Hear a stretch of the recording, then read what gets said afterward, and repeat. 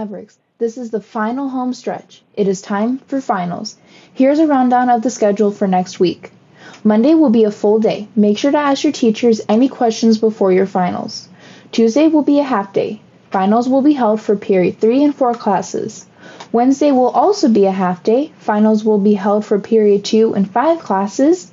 And Thursday is our final half day, with finals being held for period 1 and 6 classes. Friday is the beginning of summer break. Give yourselves a pat on the back. You did it. For juniors, you have one more year and you'll be free. Sophomores, you're at the halfway mark. And for freshmen like me, congratulations on making it through your first year of high school. Some tips and tricks for your finals next week. Get a good night's sleep. This means 8 hours of sleep, people. Hydrate before your test. Eat a well-balanced breakfast. It's only $1.10 for a school breakfast. Do a study night with your friends. Trust me, this helps a lot.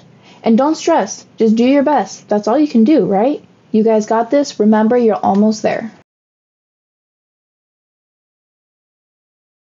Please rise for the Pledge of Allegiance.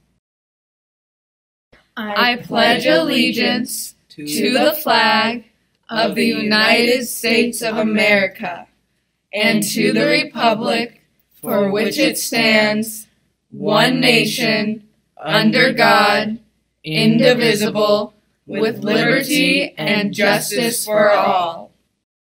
Please remain standing for a minute of silence.